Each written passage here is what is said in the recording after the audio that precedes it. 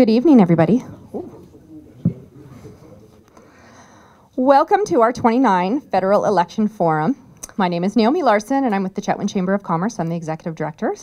Thank you, everybody, for coming here tonight. For a little while there, we were like, it was pretty empty, so thank you all for filling the seats. So we will start over here, and you can just answer and head down. So we're not going to do our Oh, sorry. Yes, good one. Okay. Sorry. Okay, so we'll do our intro first. Okay.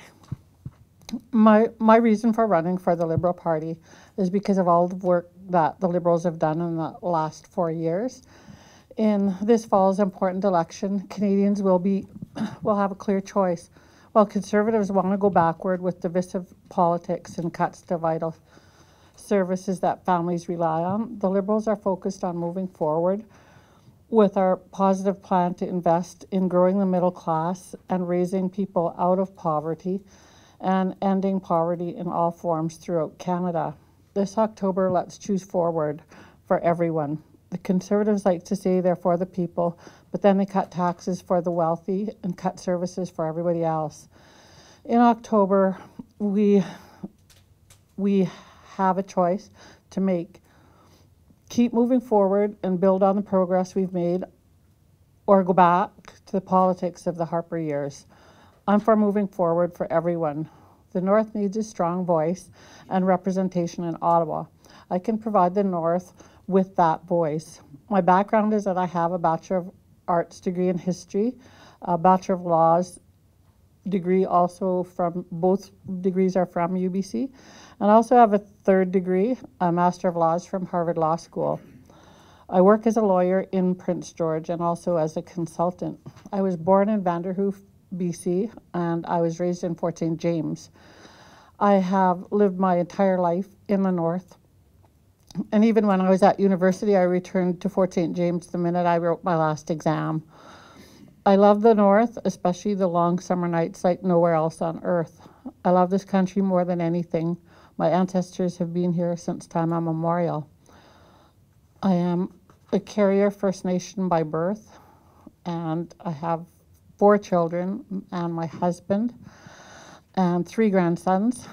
And the North has provided a vast amount of wealth and resources that we are not benefiting from. For instance, we do not have a rural public transportation system in the North. We, like in the Lower Mainland, I always like to bring up that they have public transit that consists of trains, boats, planes, and automobiles. And we don't even have a Greyhound bus system in the North right now. So safety becomes a huge issue when you're trying to travel from one community to the other. Today, the middle class Canadians are working harder than ever before, but so many are worried that they won't have enough money for retirement. Fewer and fewer Canadians have workplace pensions to rely on. To address this, the Liberals have made commitments to Canadians to strengthen the CPP in order to help Canadians achieve their goal of a strong, secure, and stable retirement. The Liberals also changed the retirement age back to 65 from 67 when Harper had changed it. Sorry. Thank you. Thank you.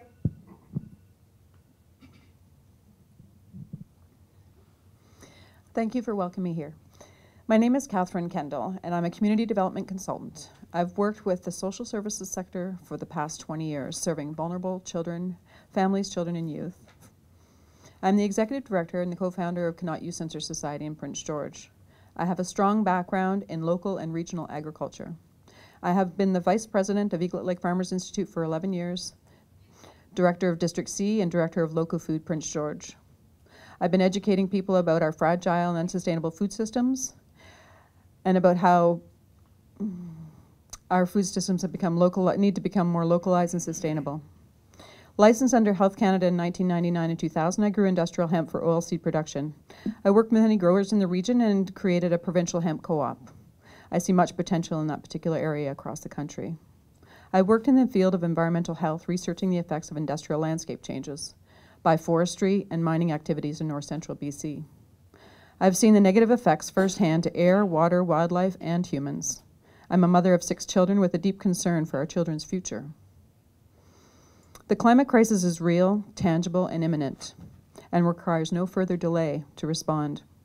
I chose to run as a Green Party candidate because of the Green Party's had the only vision for changing the status quo. It's time to vote for social and environmental accountability. It's time to vote for change. The Green Party platform highlights that I'd like to share are stopping fossil fuel subsidies, investing in renewable energy like geothermal and solar and wind, retrofitting all homes to be energy efficient across Canada, investing in Canadians with no tuition and no cost pharmacare, optimize road transportation and bus systems to reach and facilitate travel for our northern and most rural residents, manage urban and cross-country railway systems to be more efficient for the transport of people and goods, support young and elderly citizens with financial supports in the way of guaranteed livable income supplements, provide clean drinking water to every citizen. We still don't have that. Invest in local agriculture. We all want healthy food. Reform the flaws in the cannabis sale and production, increase hemp production. We do want to generate a profit in this country.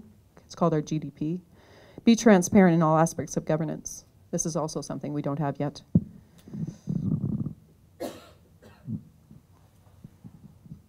Well, good evening, everyone. Thank you for coming out. This is probably the most important election of our lifetimes. My name is Ron Valent, the People's Party of Canada candidate. And a little bit about myself. I'm a tradesman, a journeyman carpenter from way back in my previous life, and now I'm a journeyman pipe fitter. I actually gave up my very good paying gas plant job to do this. It's costing me tens of thousands of dollars. I'm very concerned about what's going on with Canada. The People's Party of Canada is a new party started in September 14th, 2018 by Maxime Bernier. He was with the Conservative Party for over a decade. He ran in the leadership race against Andrew Scheer.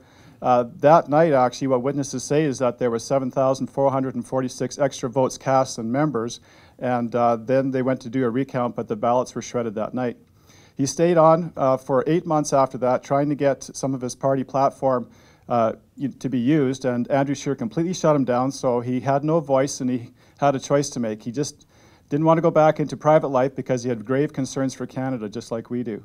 So he started the People's Party of Canada. It's taken off like a rocket ship. We have 320 candidates across Canada out of 338 ridings. All of them are just like myself, very concerned citizens. Many of us haven't been politically involved before. We're the only party that actually wants to have a balanced budget in 2 years. Now, Andrew Scheer, in the leadership race, he had promised up and down that he was going to do a 2-year balanced budget. Now he says he has to do it in 5 years, and he blames it on Justin Trudeau. So even before the election is actually happening, he's broken his first election promise. So there you have the character of the type of person you're going to have, running the CPC there. So after we go after the 2-year budget, we're going to stop wasteful spending and we want to actually deal with the debt. Whoever talks about that, it's always just talking about the budget as if it is the debt. We want to lower taxes after that. So we're going to raise a basic personal exemption from $12,000 to $15,000. It'll save $500. If you make $75,000, you're going to save $2,000. $130,000-$40,000 income, it'd be about $3,000. We want to get businesses going again, and we're going to have a flat tax of 10%. We're not going to have any capital gains tax, and we're not going to have any carbon tax. We want to make equalization fair across Canada. Alberta wants to separate, and they want to separate largely on account of just even equalization. The Liberals and the Conservatives could have easily changed the formula to make it fair. Quebec doesn't have to count in their hydroelectricity in the formula, and the Western Canada is actually hurting greatly right now, and we're still sending billions of dollars over there. We're going to use 9210 of the Constitution to approve pipelines. When we just say that the pipeline is in the national interest, then the federal government has total jurisdiction over everything in Canada. And we're going to go ahead and use that. We're not going to go and do a 10-year energy corridor with no pipes in the ground after 10 years. We're going to secure our borders. We're going to lower immigration. Actually, what you need to do is check out our party platform. Go to peoplespartyofcanada.ca. Look at our party platform. It's a lot better than listening to me. And check out my YouTube channel. Very important videos there. Thank you, everybody, for coming tonight. I want to thank the candidates as well. I just wanted to address something that had happened at one of the recent debates. Some very upsetting and rude comments were made to one of the candidates. And I just wanted to say that there is no place for rude comments or disrespectful behavior at these debates. And it's already been said by Naomi already. And it's not fair to you in the room to say that to you. But I thought it just needed to be addressed to all the candidates tonight. that I respect them all for being here, and respect their opinions as well, even though we differ at times. So thank you. Thank you. Just wanted to say hi on a lighter note. We'll get into the more fun side of this of the debate, I guess. I've been proud to represent Chetwynd over the last 8 years. I remember coming out here back in 2010 initially as a nominee and meeting many of you then, and since then I've been here as recent as just a few months ago. Well, it seems like a few months ago, but it's almost a year, with the caribou conversation and all the really the concerns around the caribou closures. And really have done my best to represent you and to make sure that we have your interests at heart. We know that Chetwynd is a resource-based economy. We know we need to develop our resources, but do it responsibly from a federal perspective. And I think we're doing that. I also want to talk about, we'll get into it a bit after the questions start, I guess, about a 5-point plan to get our forest industry back on its feet again. We know that some mills are still open. We know that here locally as well. But it's taken a big hit since we've had a lack of a softwood lumber agreement being, I think, the biggest cause why our forest industry is taking such a hit. There's other factors, but it being the prime reason. And I'll leave it at that. I know you have many questions to ask of us. I'd rather give you the time, but thanks for your time and look forward to your questions again.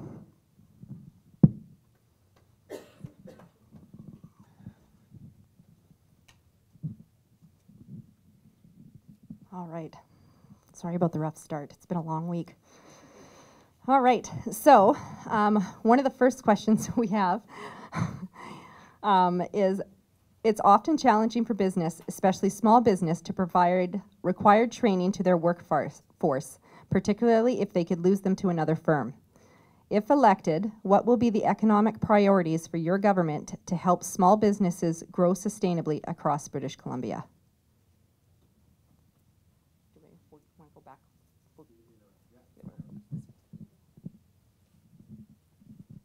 Thank you. The Liberal government has reduced the small business tax rate from 11% to 9%. And the Liberal government has also begun more than $180 billion in long overdue investments in transit roads and bridges that will help with the economic prosperity.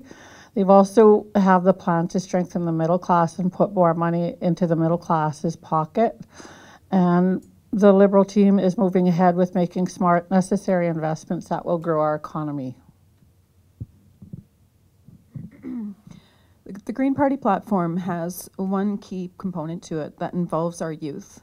And so as our youth move into post-secondary education, those costs will be removed. And so as it stands right now, our children are coming out of colleges and universities with exorbitant debts that they may not be able to pay for 10, 20 years or more, and they don't usually get the position that they're hoping for as they get right out of school. So they may have to be working at McDonald's or Burger King or wherever it is that they may be working, and it's an overwhelming situation. And so be able to provide our small businesses with educated students that don't have a debt load would be an asset. People's Party of Canada is very energy sector, resource sector, oriented. We want to be able to see these things flourish, and we want to just basically get government out of the way. Government has actually been getting in the way with various different bills that they've brought forward. Bill C-69 is a real killer for that. That's, you almost have to jump over the moon in order to be able to get a project approved now. And actually, I was just talking to a fellow recently, and he was working on this pipeline here, the LNG pipeline, and they have environmentalists in front of there looking for frogs and everything else, and they had to go and they spray washed their machine for 6 hours to make sure there was no dirt and debris on there. They went there and it was rejected by the environmentalists. Then they had to go back and take the tracks off the thing in order to be able to clean it up. And they went back and they got it approved. Then they went and worked, and the guys were looking for frogs and everything else like that, and they finally gave up. They said, we can't go ahead, we're losing too much money because it bid it by the area. So they went back, and then they got called back a week later. They didn't even take the thing off of the trailer. They brought it back, and it was rejected, even though they spray washed it, for 3 hours. And it was the same dirt that came from that same facility, So this is the kind of nonsense that's going on. We just basically want to get out of the way and make it so that people can go and develop We want to be able to lower the business tax from 15% to 10%. That's going to free up $9 billion of money to be able to be reinvested. We want to get rid of the capital gains tax by the end of the mandate, and that's going to free up another $7 billion. And so, yeah, we're very resource oriented, and we want to be able to get things moving. Yeah, thank you for the question. I think one of our key parts of our mandate for small businesses is to reduce regulations by 25%. And I know for some in the room it might not resonate, but when you're a small business owner and you're being overwhelmed, inundated with regulations that even Ron referred to, this government has put in place another 4,300 regulations since forming government in 2015. And you know what those are, as small business owners. It's CRA, it's many other issues that make it just much more difficult to operate your small business. I'll use an example from Dawson Creek. A young guy, well, I consider myself young, I'm 50, but a young business owner at 55 really should be building his business, and he's hitting his stride right now, but instead of building his business even further, he actually just sold out. And guess what his number one reason was to sell? After a few years of talking to this person about it, I won't mention his name, was being over-regulated. Regulated so much so that that was his business, his main focus of the day was dealing with regulations and CRA issues. So sadly, when that business should be growing bigger and bigger, have a good local business that's getting bigger and stronger, they're selling out because they're just fed up with too many regulations. So we're committed to changing that.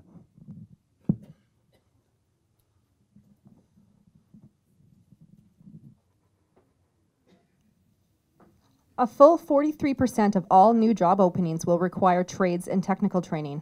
While the Industry Training Authority has some success meeting this demand, with over 7,000 certifications of qualifications issued in 2017-2018, BC's completion rate is still only around 37% compared to 40% in other provinces. What is your plan for improving the apprenticeship model in British Columbia?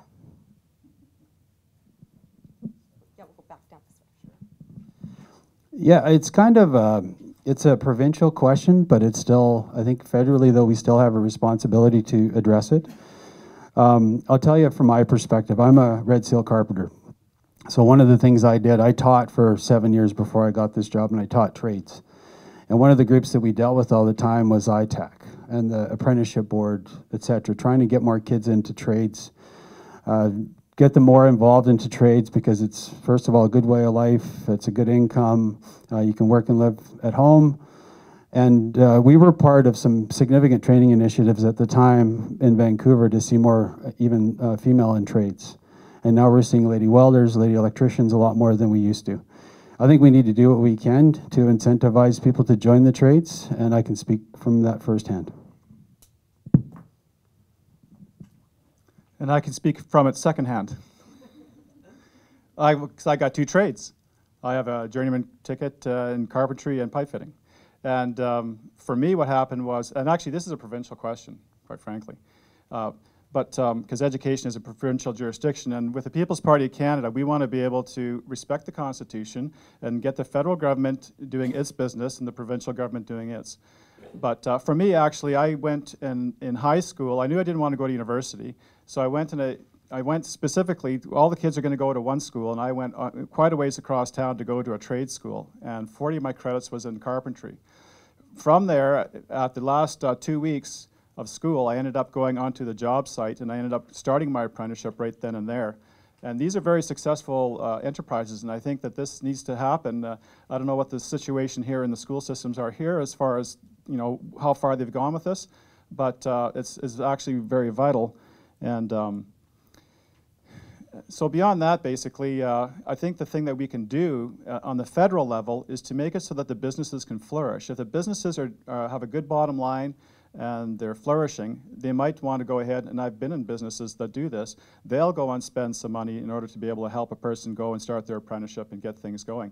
The apprenticeship is there, it's just a matter of getting the people to do it. And if there's good, high-quality jobs to go to, then they're going to have the apprentices come. So that's going to be our role.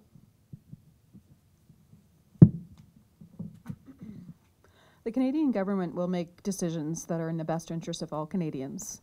And back to the Green Party platform, the education will be at no cost. Certainly my son would definitely benefit to work into the trades. He definitely wants to be a heavy-duty mechanic. And if there was no cost, I think he would be successful in that. The Liberal government is investing up to $2 million through the Post-Secondary Institutions Strategic Investment Fund to modernize the learning facilities of our universities, colleges, and polytechs. And they have also created more than 11,500 jobs in the auto industry, and have also created 6 economic strategy tables chaired by the industry leaders. And this new model of industry government collaboration produced ambitious growth targets, identified challenges and bottlenecks, and laid out a roadmap to support innovation in 6 sectors. The work in the inside of the tables is reflected in the budget 2019.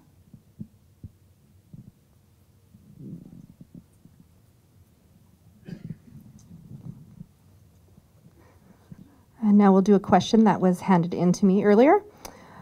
What is going to happen with all of the voter cards that had been sent out to residents who are not Canadian citizens? Is there any truth to this? I'll start back. Sorry, could you repeat the question? There is how many voter cards? What is going to happen with all the voter cards that have been sent out to residents who are not Canadian citizens? Is there any truth to this? If you can't answer and it's not direct at you, you can pass it on to Yeah, I'm not aware of it, and so I don't know what would happen to those voter cards. I'm not aware of you said non-Canadian citizens are getting voter cards that are being returned? Yeah, no, I'm only aware of Canadian citizens that are actually being returned because they're going to homes that they don't live in anymore, and they're actually recycled after trying 3 times to find them. I read something about that recently, but I've had so much stuff go through my brain doing this campaign that I don't have it actually, detailed. But I know one thing that was going on is they're talking about smudging. They're going and somehow with the pencil, they're going and smudging off what they voted for, and there's an issue with that. So if you're going to go ahead and do your X, make it, like use a 2H pencil maybe or something, something solid to make sure that your vote is counted. Yeah, thank you. I think whoever submitted the question probably saw that on Facebook, right? I've seen the same post. I've actually had it given to me several times as well. It is concerning that a non-citizen is getting a voter's card. What I learned in my past experience as Member of Parliament is even Elections Canada, the voter list, the time that we looked at it, we were looking at it in committee, there was a 14% error rate in the voters list. And the Election Canada boss at the time had said, somewhat discounted my concerns about saying, well, 14% is a little alarming, don't you think? And he seemed to think that we didn't have much to worry about. I think there is. But that said, any incident that you know of personally, I think we've seen just the one example go around the net. If you know of any other examples, please let us know, and we'll report them to Elections Canada directly, or report them directly to Elections Canada yourself. That's the best way we have to fix this. If you see an error, just report it. Thank you.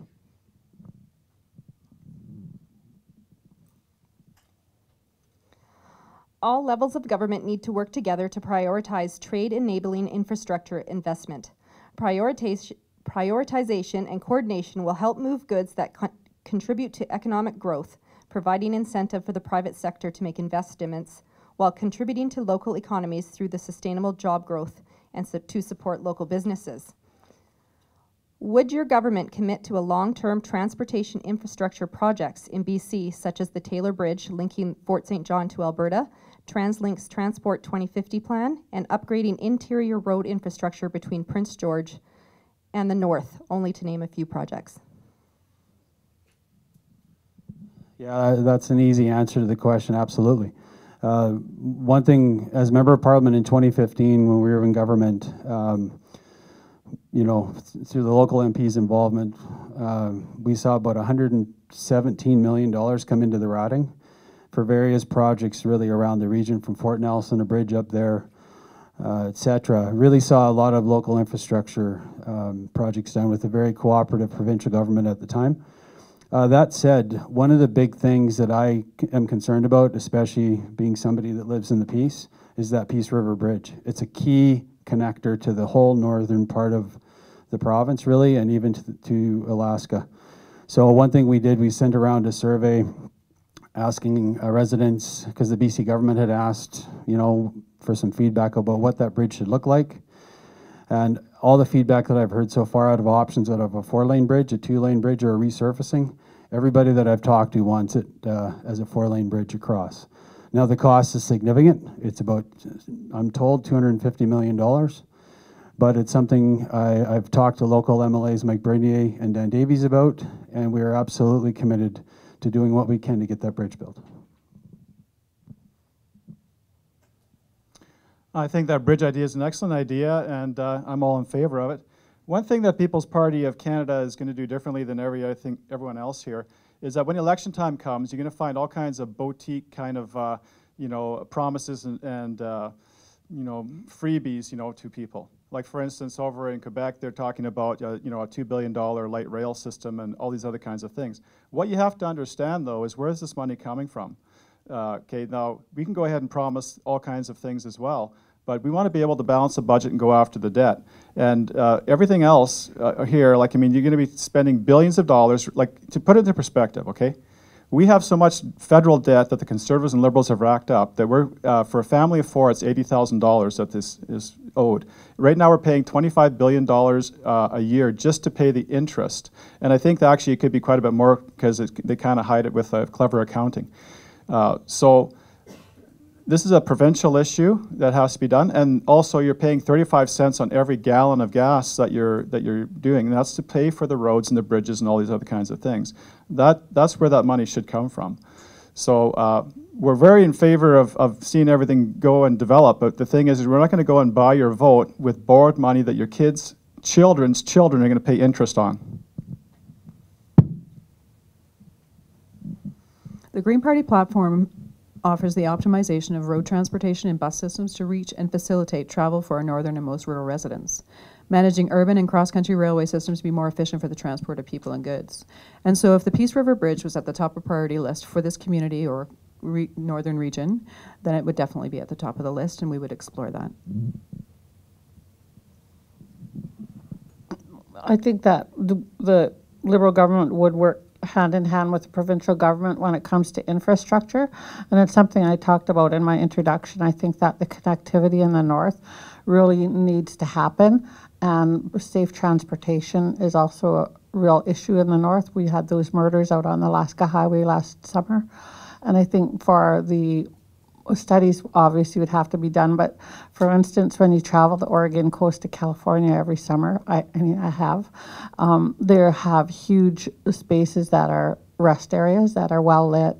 They have clean bathrooms, they have an emergency telephone, and a lot of people pull over, and they really are safe places. And so in terms of our infrastructure in the north, I think we really have to look at things like that, where there's a safe place where you can go to pull over if you broke down. If you can at least get there, there's something there on the highway.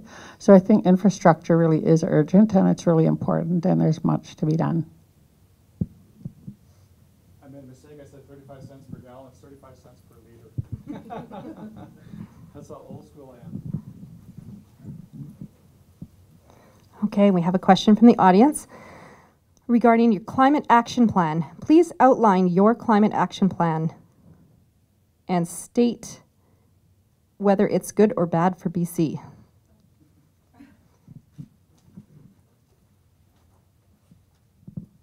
So putting a price on pollution to fight climate change and put money back in the pockets of Canadian families.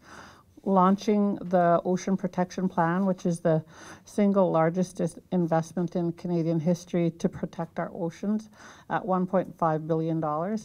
Taking real action to ban harmful single-use plastics by 2021. Investing in better public transit and communication in communities across Canada, and I would say especially the north. Supporting renewable energy and investing in energy efficient buildings, declaring a national climate emergency, and phasing out coal.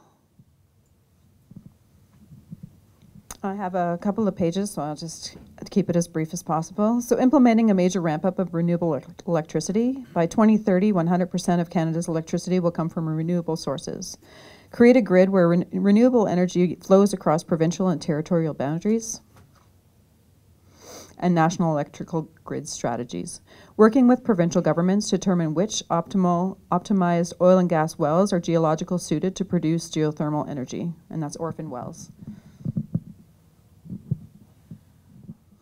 Yeah, this July was declared that it's a climate emergency, not just climate change. And one thing to go and look at, I've learned this a long time ago, is you can't believe politicians. And you can't believe people are going to sell you. This is going to be $1 trillion money transfer system per year, actually, worldwide. And so you go and look at Justin Trudeau flying around with two 737 jets, and Elizabeth May, she flies all over the place as well. I know that I live a 10 times greener lifestyle than they do. And so these people, are they really believing what they're saying to you? So, you know, just go ahead and look at that. We don't buy into that there is a man-made climate emergency.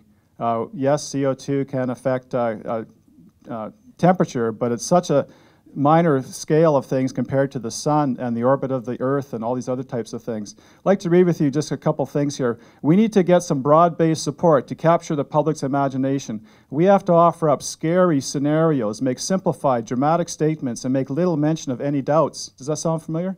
Each of us has to decide what's the right balance. And this is the lead author, Stefan Schneider, of many IPCC reports. Another one, unless we announce disasters, no one will listen. Sir John Houston, first chairman of the IPCC.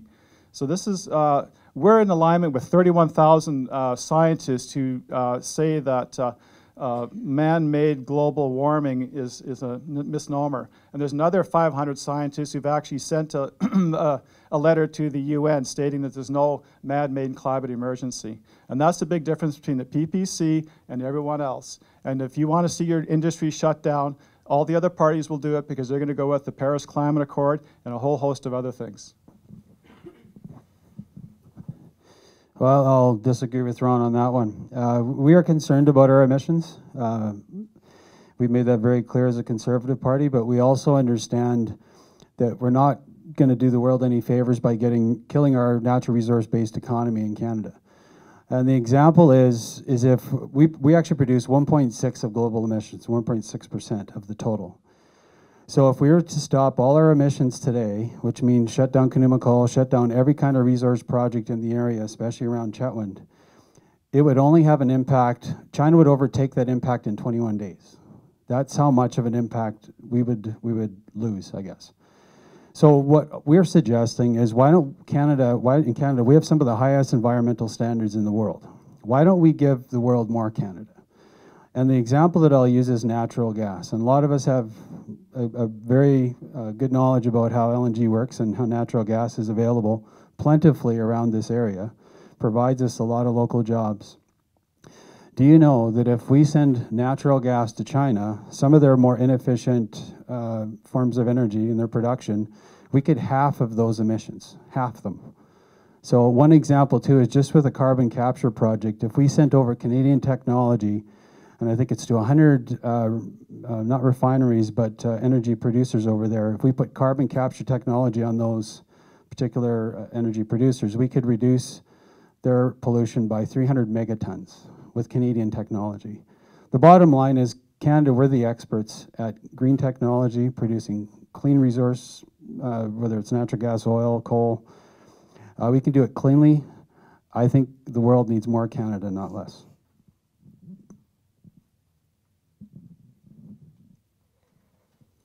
We'll take a question from the audience. What are you going to try to do to help the farmers and ranchers?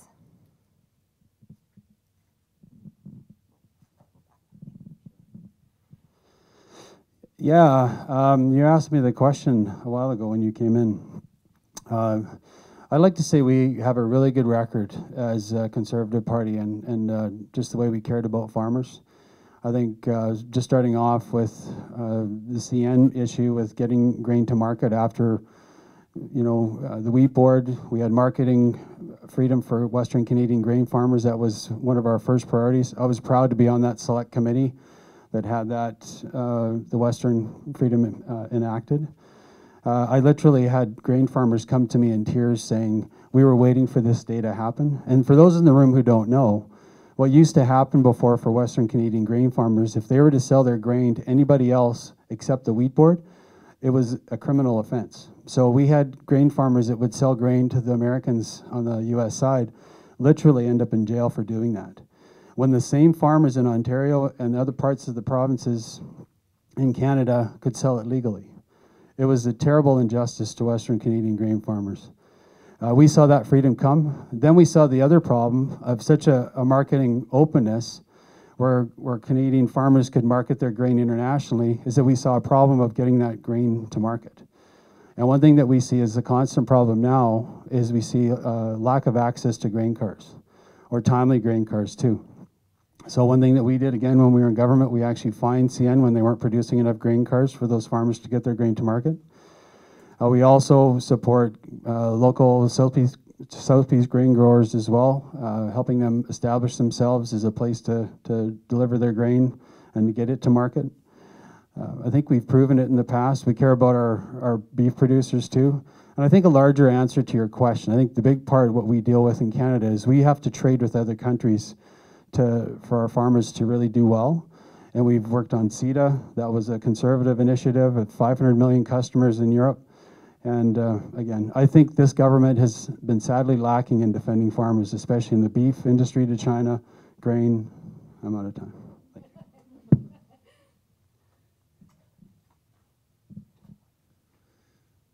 One of the things that we want to be able to do is get rid of the communist system of supply management, where 19,000 producers of milk, dairy, and eggs basically have a cartel over this industry.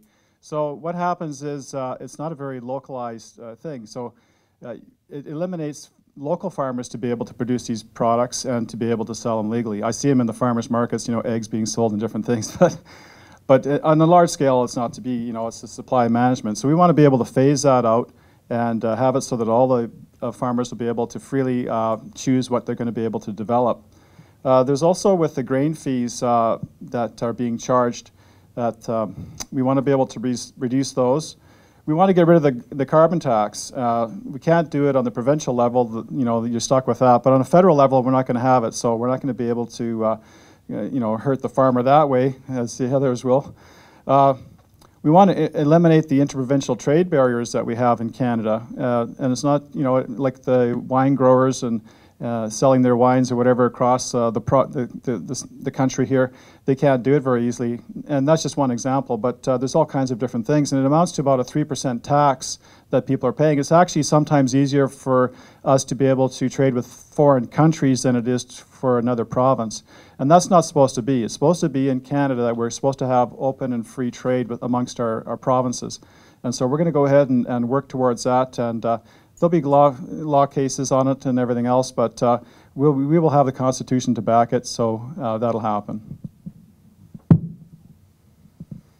How many people invest in food production in this room? A few? Even if it's to your own garden or on your patio. This is the most important investment for humans to invest in. Over 80% of our grocery store shelves are now riddled with foods that are coming from genetically modified organisms. Genetically modified organisms, we have no proof about what their long-term consequences are within our bodies or within the food system itself, what we're doing to the land. The Green Party platform is heavily investing in regenerating soils from industrial agriculture. This is my favorite topic. It's something I'm very passionate about, and I'm going to read a few more points just to highlight that. So establishing climate change emissions targets for all components of the food systems, including nitrogen fertilizers, livestock production, and transportation. Funding research and extending support for farmers shifting from conventional to organic and regenerative farming systems, which would work with nature, not against it, to produce the food. Invest $2.5 million into each year into land and quota trust programs and farming apprenticeship programs to expand local small-scale agriculture and help new farmers get started. If you're a farmer, you'd realize that your kids may not be interested in what you do, although you wish they would. They don't see the value financially in looking at a lifestyle. Farmers choose to do what they do because they believe what they do is good. Protect the right of farmers to save their own seed and promote heritage seed banks and the seed seed exchange programs. Seeds right now are going extinct across the globe. We are now growing more and more seed through through the GMOs that allows us to just produce a certain small group of seeds that actually aren't heritage seeds, which means we're losing our gene pool, which actually loses our genetics and our own nutritional value. Support rooftop and community gardens, assist in reestablishing the infrastructure. Is that my time? That's your time. Okay. Maybe we'll come back to that topic. Thank you. The mandate for agriculture and agri-food is to support the agricultural sector in a way that allows it to be a leader in job creation and innovations. The Liberals have provided 630 green job opportunities for young Canadians in the agriculture and agri-food sector under the Agricultural Youth Green Jobs Initiative. They've also introduced a new loan designed specifically for women agricultural entrepreneurs through the Farm Credit Canada in Budget 2018. I worked with the Farm Credit Canada to reduce the stigma around mental health in Canadian agriculture by collaborating with 4-H Canada and industry partners to create a national program that supports the mental and physical health of 4-H youth, and created a resource for managing stress and anxiety on the farm titled Rooted in Strength, which has been delivered to every farm in Canada. Invested $100 million in agricultural science and research, and hired 75 new agricultural scientists to address emerging priorities such as climate change and water conservation to help mitigate biological threats to agriculture. Help dairy processors invest in robotic and other automated systems to improve farm productivity through the 4 years. $100 million dairy processing investment fund and the 5-year $250 million dairy farm investment program. Delivered on our commitment to continue to strongly support our world-class dairy farming supply management system. Signed a $3 billion Canadian agricultural partnership with the provinces and territories to help create a modern, sustainable, and prosperous agricultural sector. Supported the Canadian aquaculture industry by investing $2.48 million.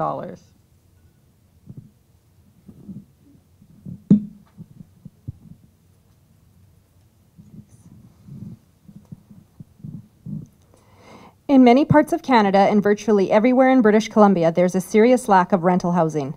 The increasing demand means soaring prices, not only in major city centres, but also in rural and retirement communities. As prices increase, builders are incentivized to build new units for sale rather than for rent.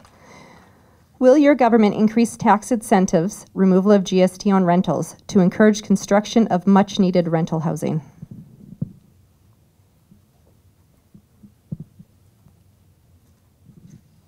All Canadians deserve a safe and affordable place to call home. A home makes Canadians feel more secure, making it easier to raise healthy children, pursue an education, and gain employment. Affordable housing has meant all the difference for families and people of all ages and all walks of life. For 10 years, the Conservatives like Stephen Harper and Andrew Scheer did nothing to address housing affordability, pushing home ownership further out of reach and putting household debt on the rise. That's why the first ever national housing strategy is moving forward with the 10-year $40 billion plan that will give Canadians a place to call home.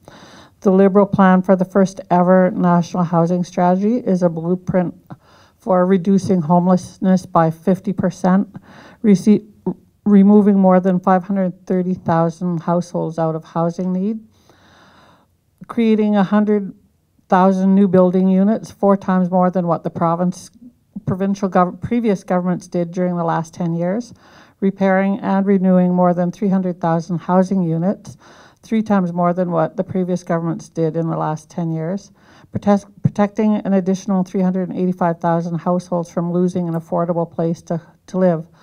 The new housing strategy is reestablishing the federal government's leadership role in housing.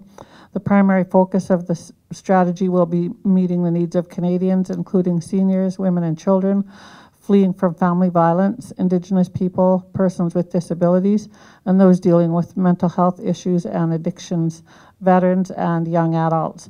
A key part of the strategy is the Canada Housing Benefit. The Liberal government will work with provinces and territories to develop a $4 billion Canadian housing benefit to be launched in 2020 to respond to local housing needs and priorities. Next to food, we all need a home. In Prince George, where I've been working for the last 20 years, we have hundreds of homeless people.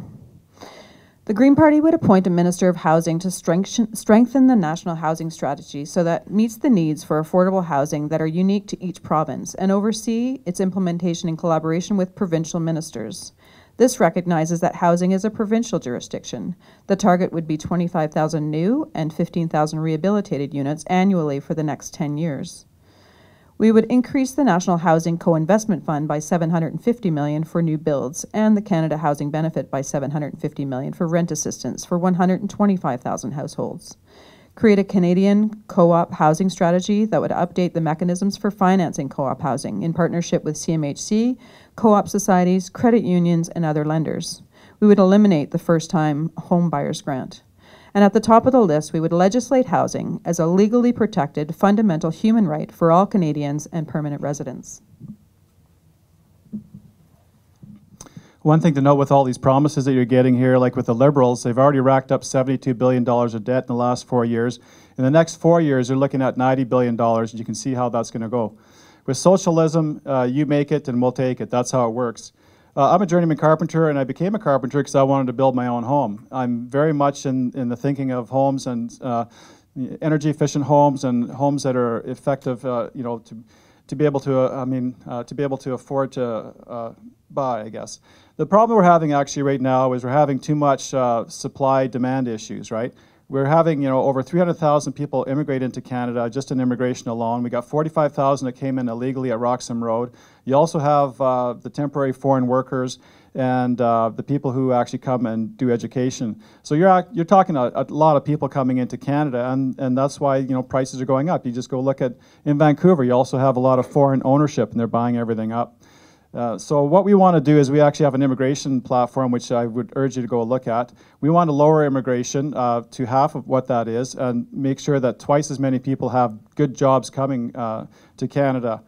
Now, one thing that's frightening, actually, is the Global Compact on Migration. The Liberals' immigration minister, who wasn't even born in Canada, Hussein, he helped draft this up. It's the Global Compact on Migration. We've signed on to it, and it's not immigration, it's migration. The UN has 284 million people ready to migrate into Western democracies. They're not going to be going into China or into Saudi Arabia.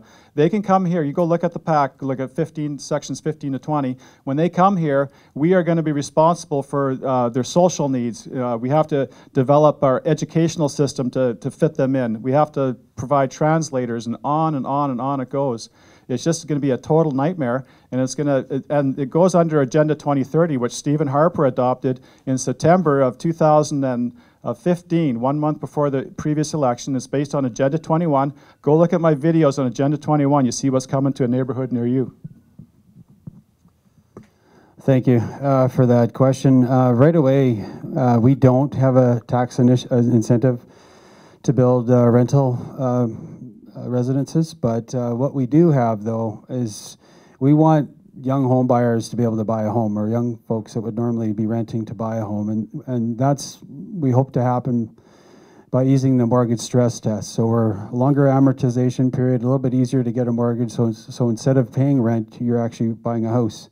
I think some key plans that we have, and they're tax incentives, but affect a whole bunch of our population. Removing the carbon tax is a big one, so you can actually afford that mortgage payment. Remove the GST off of home heating bills to save costs. Make maternity benefits tax-free. Provide a universal tax cut to all hardworking taxpayers. And children fitness tax credit, children arts and learning tax credit. We think that you should be a homeowner and not a renter if possible, and be able to build up your equity in your own home, and that's what we would support you doing.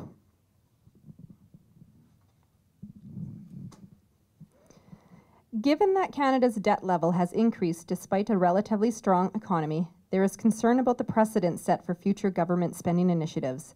What is your plan to ensure Canada's debt burden remains low and affordable today and for future generations? Yeah, I think there's a principle behind having a balanced budget. This government promised by 2019 we were supposed to be in balance. And we've seen that the spending is just out of control, especially when the economy is supposed to be firing on all cylinders. We're still spending way more money than we're taking in. And we all know what interest is, and Ron has alluded to that too. There's no magic interest rate that Canadians pay. It's not some lesser rate than the market is the market interest rate. So it's a very expensive thing is to have all that interest. And we often say we don't want to use our credit card and pass it on to our kids like Carter here and give him the credit card bill and say, here you go, here's your $100,000 bill for what I just spent. I don't think any of us want to be irresponsible the way to leave him with that debt in the future. We do have a plan to get back to balance. We've looked at the numbers. It's going to be a little bit longer than we anticipated to get there, but we're determined to get there.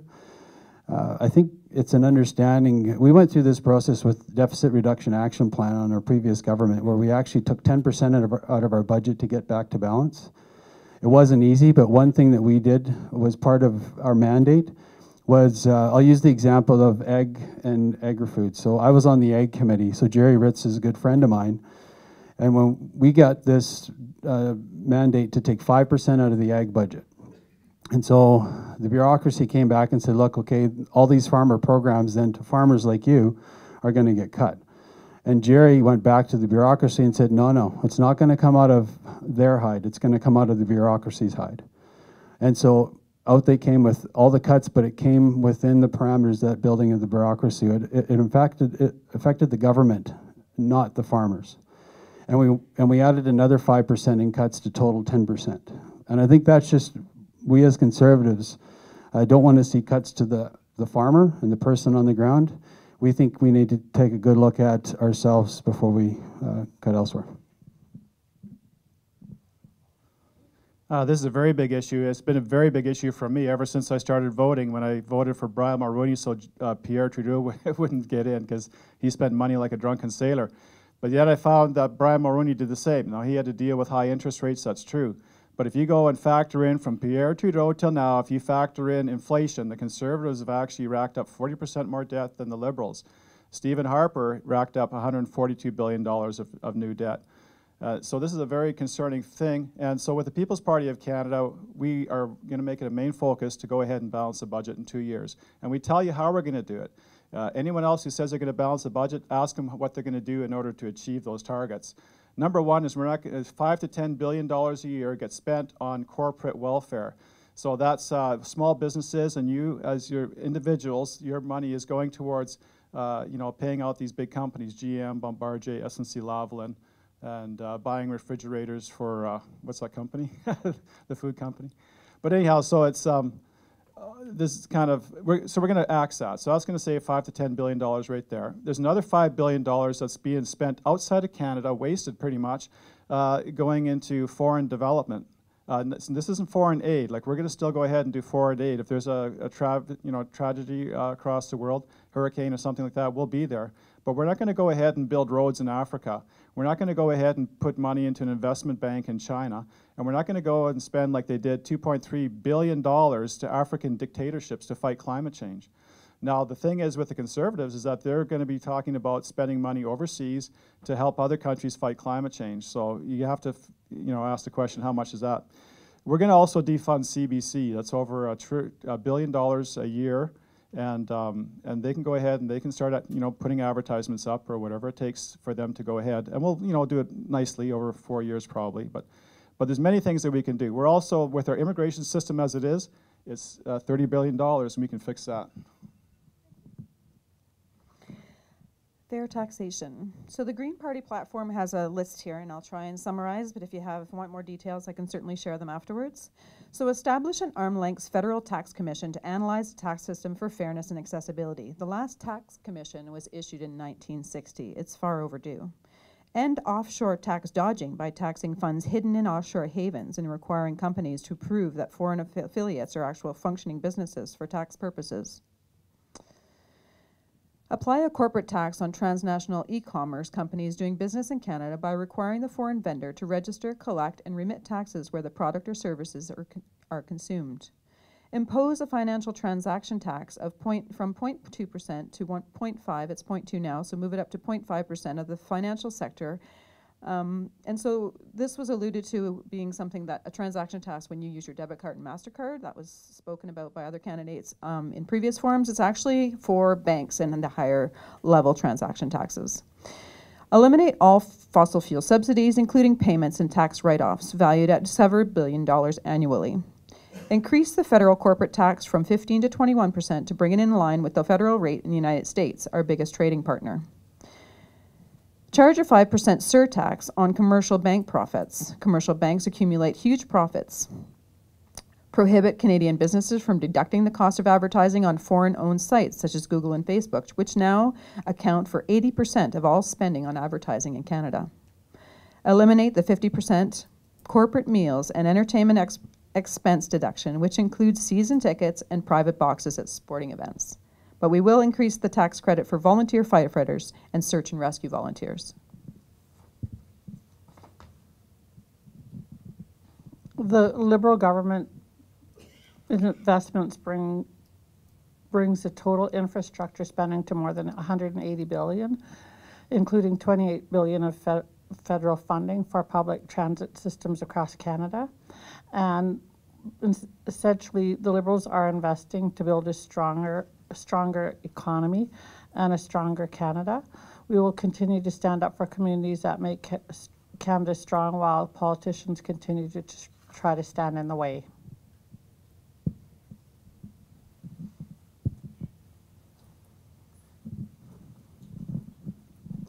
Now we have a question from the audience. Just a reminder, if you have any questions, there are papers at the back. You can jot them down and bring them on up. How will you reduce the influence of the UN on Canada's sovereignty? This question is actually for the People's Party of Canada, for Ron.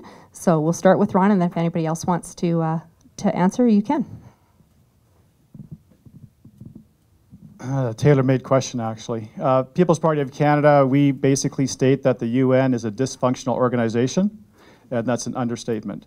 You can see basically how they're feeling about Canada and Western civilization with the Global Compact on migration. They want to flood us with millions and millions of migrants that we have to pay for.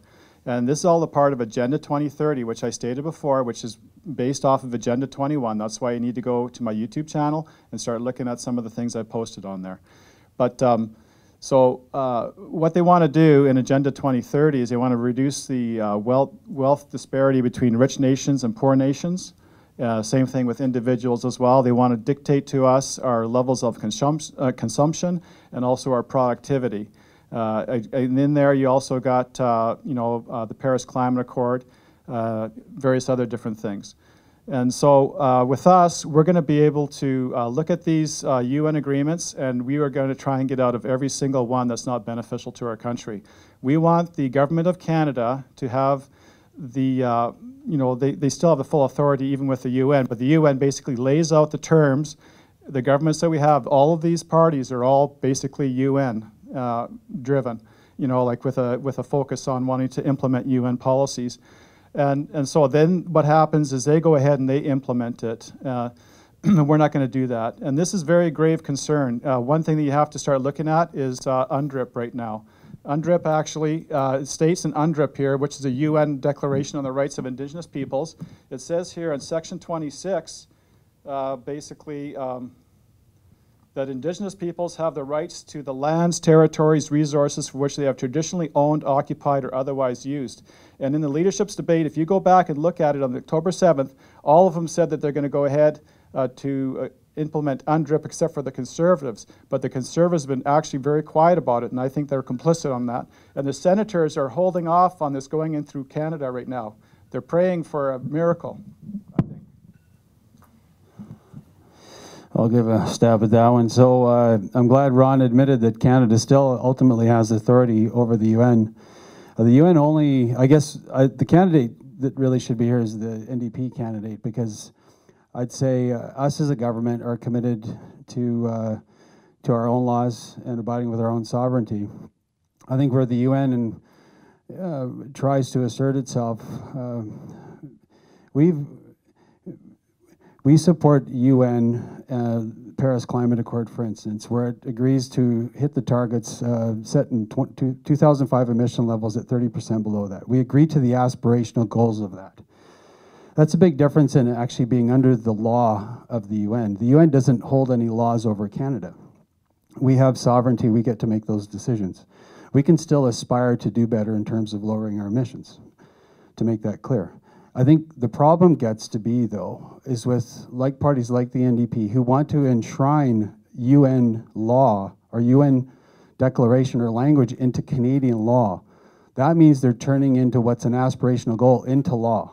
And then we have to abide by that. That gets very concerning. And the UN is sort of as an arm's length asserting itself over our country. And that I would be concerned as well. For now, Canada has its own sovereignty, and I think it should remain so.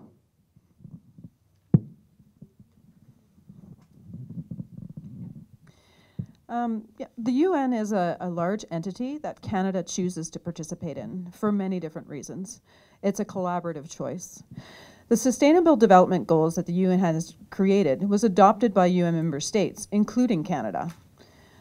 The 85% of the world's wealth is held by a small number of people. They would fit into this room. And so it's recognized that not everybody is those people, and so we need to manage the wealth accordingly. And so the UN Sustainability Development Goals, there are 17 of them, and they're all intertwined within the Green Party's platform. And they are no poverty, zero hunger, good health and well-being, quality education, gender equality, clean water and sanitation, affordable and clean energy, decent work and economic growth, industry, innovation and infrastructure, reduced inequalities, sustainable cities and communities, responsible consumption and production, climate action, life below water, life on land, both to be respected, peace, justice, and strong institutions, and partnership for these goals. They're all important, and they're all things that we embrace, and I believe that being a partnership with the rest of the world on these topics are very important. I think that the United Nations does stand for peace, order, and good government, and they work together in the world to bring good policy. And one of the things that Bob mentioned earlier was that the United Nations Declaration on Indigenous People was actually endorsed by Canada after many years of litigation with First Nations throughout the country, and with the adoption of the United Nations Declaration on Indigenous People, that will hopefully bring down the amount of litigation that Canada spends every year with Indigenous people. I'll believe it's the biggest budget item in the Justice Department is litigating with First Nations across the country. So adopting the United Nations Declaration could only help in bringing that price down.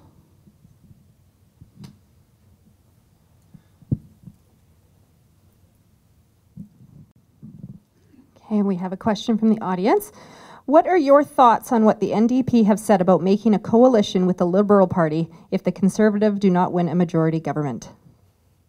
Do you want to go first and go back down that way?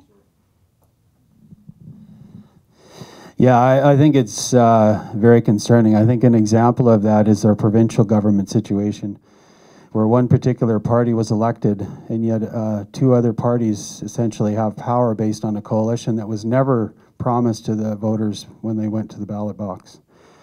I think now at least some of those leaders, and I've seen even the Prime Minister seem to be agreeable to this, that there would be a coalition possibly if there's a minority situation. It should concern every one of us in the room, because you're voting for a particular party. If that party doesn't win in the particular election, to be propped up by another party in doing so, I don't know. That's a difficult one for me to understand. especially, I'd say, in this room, very difficult with the NDP. The NDP have not been shy in signaling they are against resource development. They are against natural gas, they are against oil, they are against the oil sands, they are against almost every form of resource development in our country.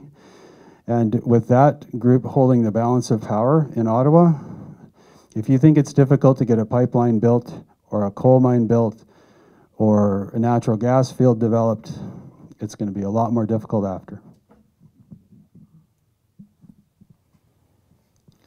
I guess the word I would use is frightening, and it's not just going to be the NDP. It'll be the Greens as well, I would think, as well, because they're very similar in their scope of things. And so, I mean, that's why we're facing such a tipping point. In my videos, when I started a long time ago, I say Canada's at a tipping point, and really we are. And this is why the PPC really needs to gain power, because we can, end a lot of the stuff that's going on. One of the things that we're going to do is we're not just going to go and align with another party just for the sake of it being a party, for instance, the Conservatives or whoever. It's going to be on the topic. What is the topic? What's the issue at hand? If it's a good issue, if we can align with it, we will go with it. If it's not, we won't. So just to go ahead and say we're just going to align with another party, I think that's problematic. But anyhow, we're at a very frightening juncture in Canada. In 4 years, a coalition can be beneficial or it could be detrimental. I think the biggest issue is that we have poor voter turnout and we do not have a representation of the majority at the voter to actually vote on our ballots. And I actually don't know what the official Liberal Party line is with regard to a coalition, but there has been a coalition federal government in the past.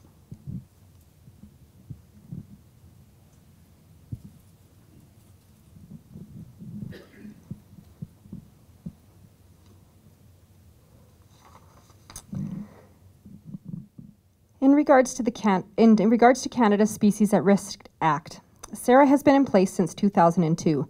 The purposes of SARA are to prevent wildlife species in Canada from disappearing, provide for recovery of wildlife species that are extirpated, no longer exist in the wild in Canada, endangered, or threatened as a result of human activity, and manage species of special concern to prevent them from becoming endangered or threatened.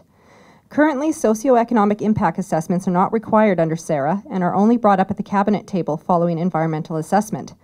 If elected, will your government amend the Federal Species at Risk Act to include a socioeconomic impact and risk assessments, including a robust consultation period with the local business community? Can you flesh that out more, like a Socioeconomic impact study and risk assessments.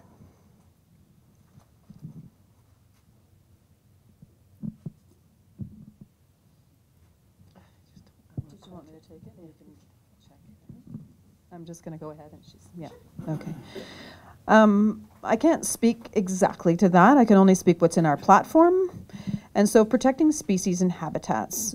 The Green Party would increase funding to federal departments to dramatically ramp up development and implementation of endangered species recovery plans required by legislation, placing tight deadlines on completion and invoking emergency powers of the federal government to protect species when provincial governments fail to do so. Protect a minimum of 30% of fresh waters, oceans, and land by 2030. Commit $100 million annually over the next 4 years to create Indigenous-led, protected, and conserved areas and fund stewardship of these lands and waters by Indigenous guardians. Fully restore the Canadian Environmental Assessment Act, which was gutted by the Harper government in 2012, and adopt the recommendations of the Independent Expert Panel on Environmental Assessment, commissioned by the Liberals and then ignored.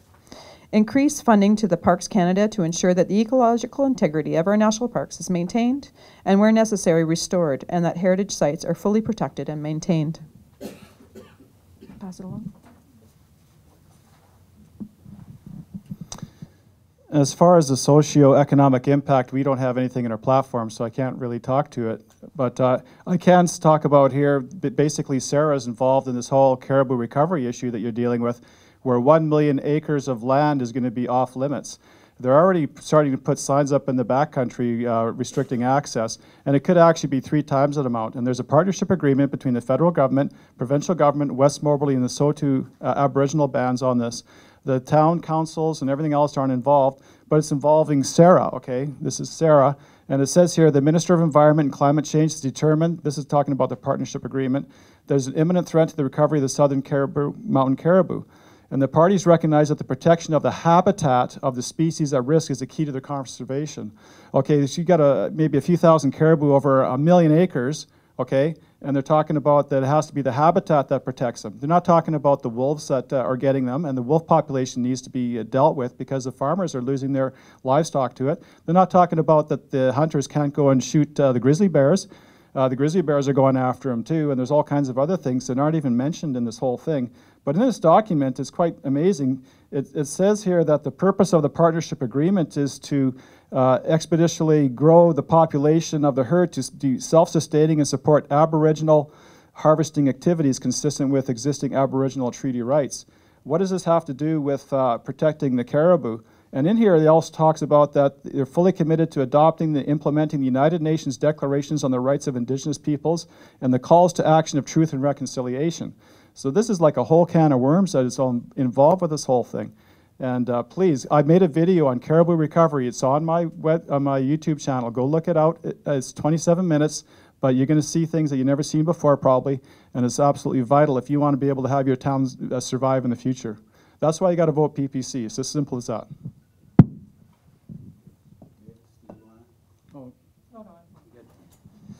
Yeah, I think the room that we had the caribou conversation was just over there. And I think one thing that we learned firsthand is that the local community was not being listened to. Yeah, there was consultations that they were defined as. They came and ticked the box in every community. They said they were here, they said they listened, but we saw by the plan they really didn't listen to anything we had to say. One thing that we are committed to, one thing that Andrew is committed to as well, in our caucus, when we had these conversations about what was going on with caribou, I said, you know, we have expertise that are real experts in the community. We have people in Mackenzie that have 25 years working with caribou that fully understand what the caribou need for that herd to get bigger. We have local First Nations expertise that knows firsthand what to do with the caribou herds and how to see them increase, and some local work that's been done, some pending work that's been done to see the numbers increase.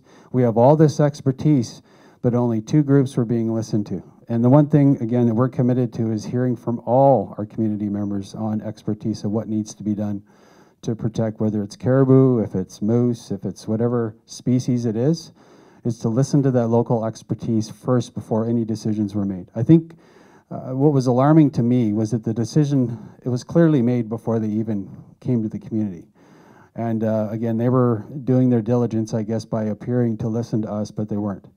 We are committed to being listeners to you, local experts in the community, to do real good work, that know how to do real good work with these species that are at risk. Thank you.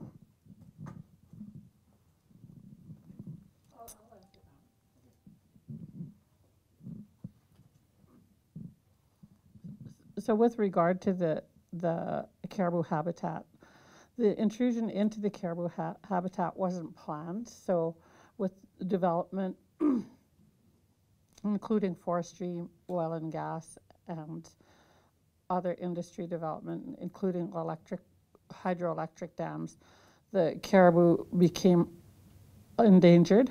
And I think it's a good lesson that we have environmental protection in place now as a result of situations like the caribou habitat in the north. And the intrusion into the caribou habitat wasn't planned. Bob mentioned that there's lots of expertise in the north with regard to that and how that could have been done. And so right now it's a tough lesson, but like I said, there are measures in place now to ensure that doesn't happen again, so that we're not in the same situation over and over again.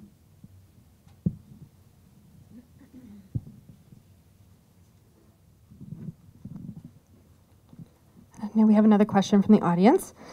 We all know that Chetwynd is a forestry community. If elected, how will you strike a balance between protecting the ecological integrity of Canada's forest and the need for an economically and environmentally sustainable forestry sector?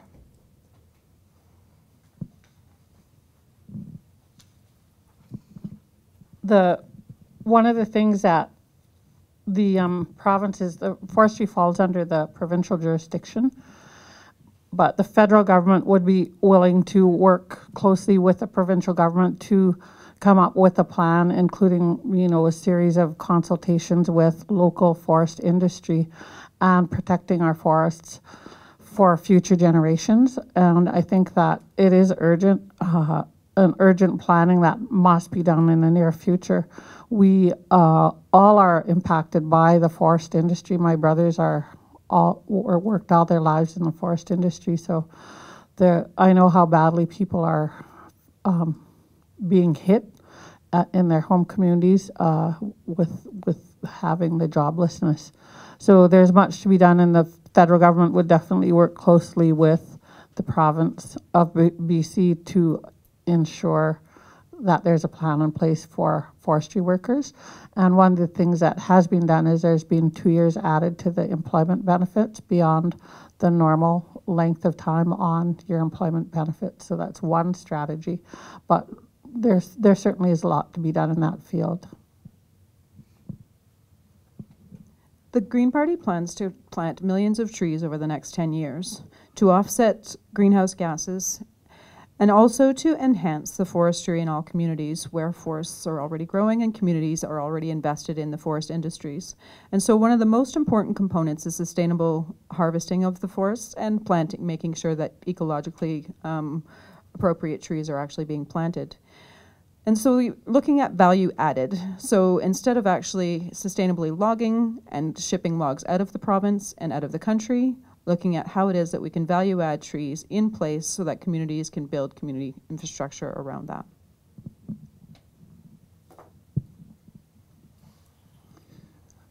I'm not an expert on this topic, but it seems to me like generally speaking that it's fairly environmentally friendly as far as how it's being done.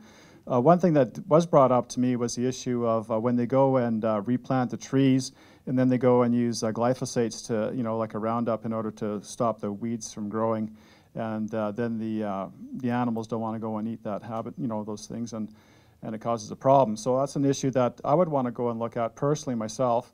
As far as making it a sustainable resource sector for you folks, I mean, we want to be able to renegotiate the softwood lumber deal, and we would put supply management, the issue of the milk, poultry, and eggs on the table. President Trump, he was talking about the 300% tariff that is placed on their milk products coming into Canada on account of this. And actually, people are paying twice the price of what they should be for these products. So we can go ahead and do that, and this is a provincial issue as far as the stumpage rate fees, but what's going on from what I understand in BC is that it's there's a big time lag between when they decide what the stumpage fees are going to be to when they get implemented. So if the rate is really high of what the softwood lumber is generating, and then it might take a year for that stumpage fee to equal that. Meanwhile, you can have the downturn of the pricing that's going on. So in Alberta, what they're doing is very dynamic together. So as the price of the softwood lumber goes up, the stumpage fees goes up, and it goes down. It's very, and if you have a business and it becomes unprofitable because the stumpage fees, have doubled on the softwood lumbers, and now you have low retail pricing, then you can't just, operate your business. And so this is the kind of swings that need to be dealt with, I think, and we would want to try and negotiate with the province and see what we could do to help alleviate that problem. Yeah, thank you for the question. I think I'll start off by saying that we actually had a hope with this current government. Within the first 100 days of the current Liberal government, there was a promise made from a Prime Minister, Justin Trudeau, and President Obama that they would come up with a softwood lumber agreement within 100 days. I was in Parliament at the time. Obama came, not even as far away from me to the back of the room, with hope that that agreement would be signed that afternoon. Well, that afternoon came and went. The President flew back to Washington, and no softwood lumber agreement.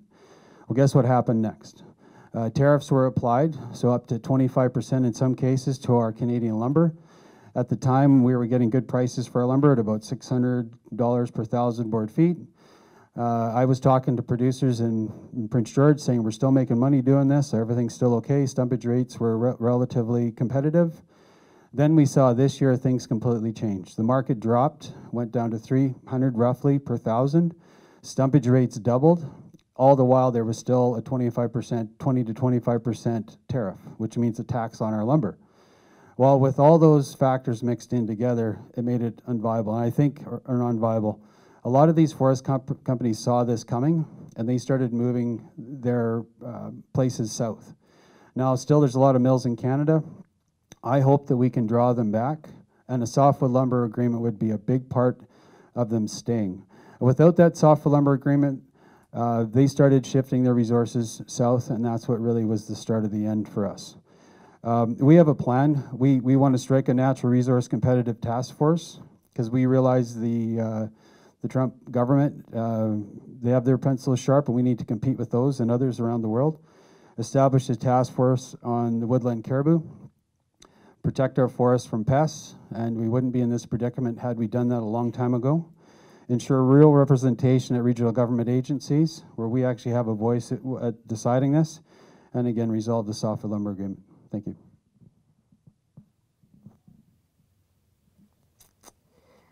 The Trans Mountain Pipeline has overcome multiple regulatory and legal challenges and has finally been approved by the federal cabinet. Will your government commit to supporting the Trans Mountain Pipeline project to its proposed completion in 2022? Yes, absolutely. We were a little alarmed too. We'd seen the Trans Mountain Pipeline go through many processes, through many consultative processes, stacks of paper, and approved. And then the last decision wasn't even appealed by this current government. So we saw the government buy the pipeline.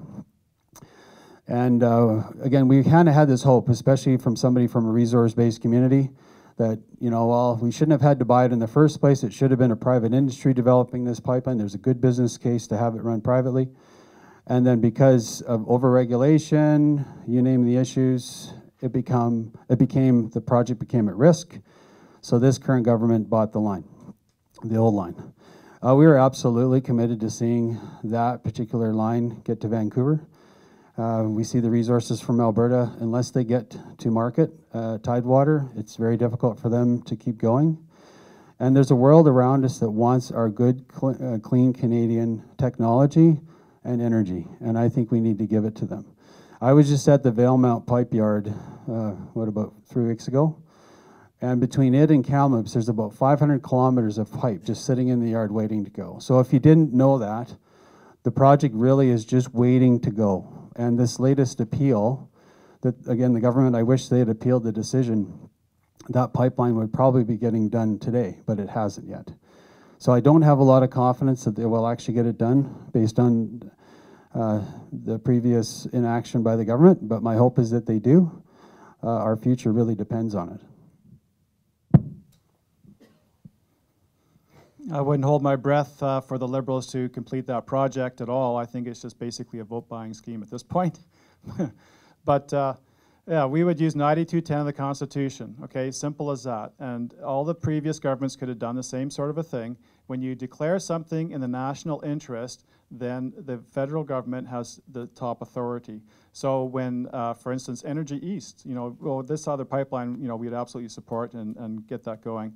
But Energy East, we don't really have a pipeline going all the way across Canada to go ahead and do that. There is a company that's come up with, they're wanting to go ahead and do that all the way across the country and actually have a port on the end that they can actually go ahead and export if they want to go that way. So we can go ahead and use 9210 of the Constitution, and no one will be able to challenge it. When Quebec says that the people don't want it, then we can negotiate with them for a couple months, and after that, if we know what they're going to say, well, then that's enough. We'll go ahead and go with that. We're very energy sector pro-resource development. We don't buy into the whole thing of climate emergency, and this is what's stifling all the different parties, because they have to reduce Canada's emissions probably about 40% from today's level in 10 years. And if you're wondering why things are being stifled and held back, well, maybe you can take a look at that. This whole thing with this pipeline, this guy told me with those mulchers there, where they had to actually take the tracks right off of the track hoe in order to be able to wash, and all this environmental stuff is just off the rails. And this is just, you know, like, it's just, all it is just to stop the whole thing and to stop it in its tracks. And these people who have actually bid on it are losing money, you know, trying to go ahead with this.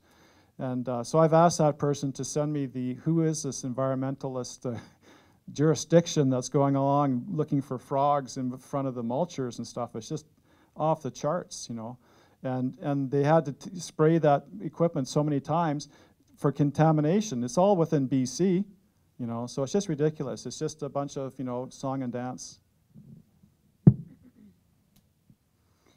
In June of 2019, our Canadian government acknowledged that we were in a climate crisis.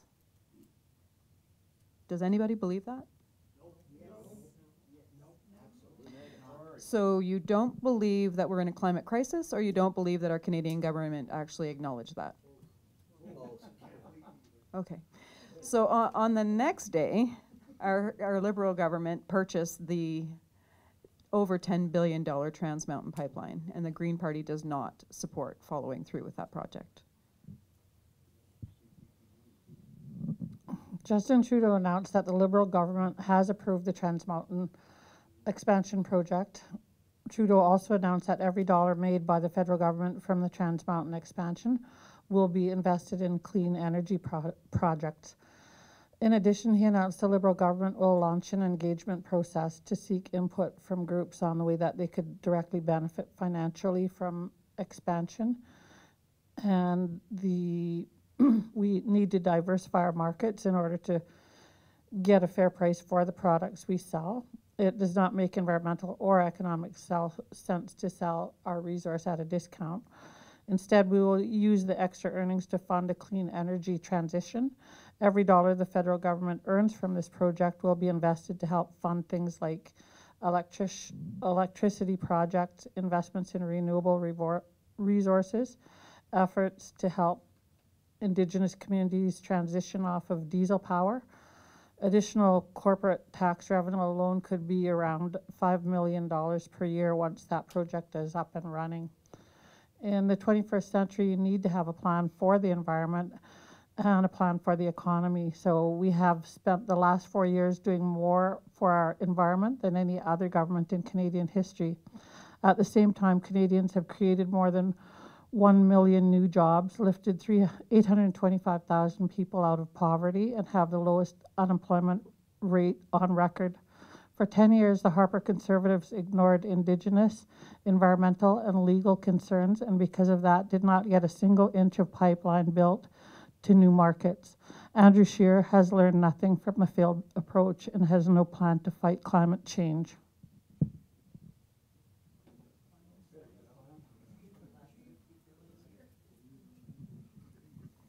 Okay, so we are at the 8:30 mark. So it is time for closing statements. Closing statements are 3 minutes each. It should only take about 10 or 15 minutes. I invite our candidates and I invite our audience to stick around for a little bit after a while so you can have a chance to chat with your representatives. So where do you want to start here? Great. You don't know how many times of the name starting with Z, I was always at the end. Even in Parliament, just in case you don't know, it's still alphabetical. If you're not a minister, they still organize you alphabetically. So I have paid for that Z name all my life. So thank you for making me first for once.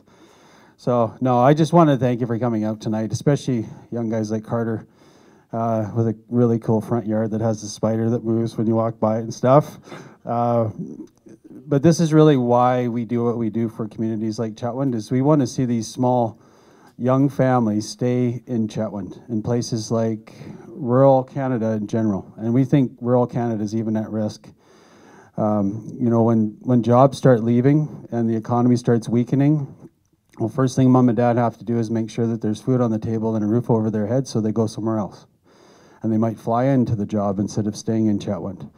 And we're seeing that to large effect in places like Fort Nelson, where it's very difficult to have a baby there, to stay there as a young family. So That's why we do what we do for communities like Chetwynd. We want to make sure the resource sector is strong, forest sector is strong.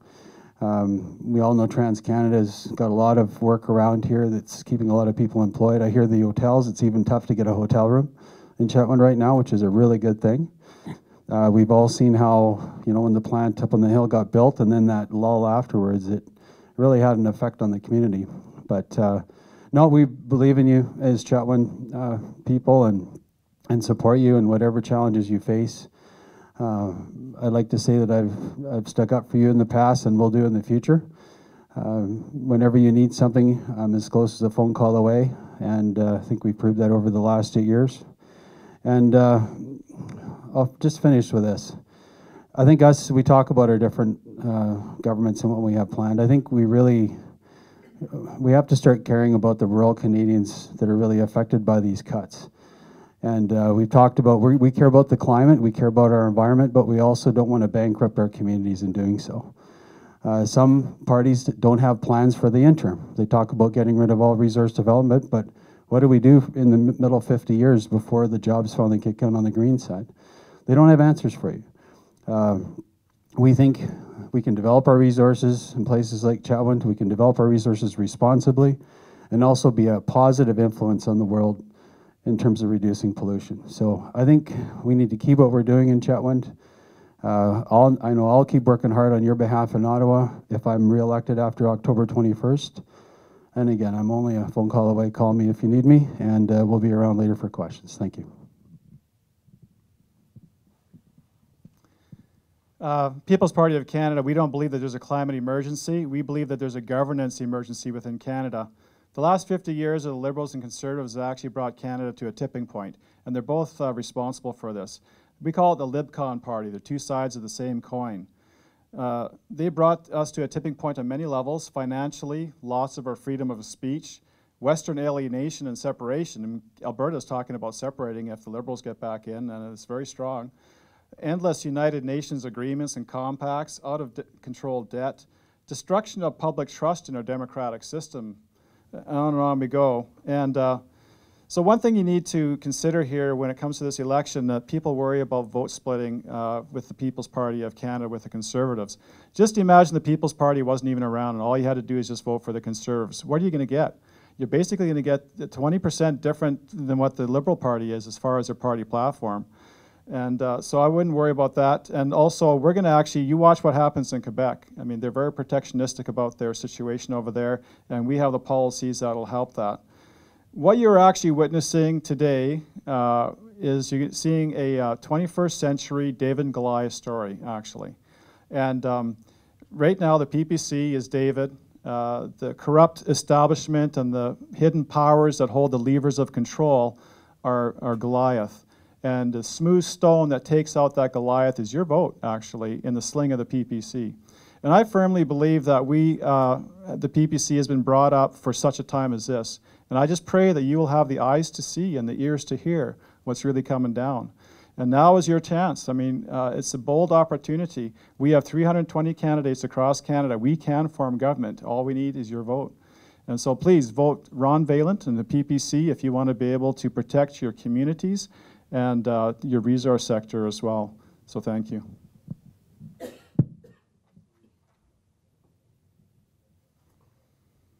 The 6 guiding principles of the Green Party are ecological wisdom, social justice, participatory democracy, non-violence, sustainability, and respect for diversity.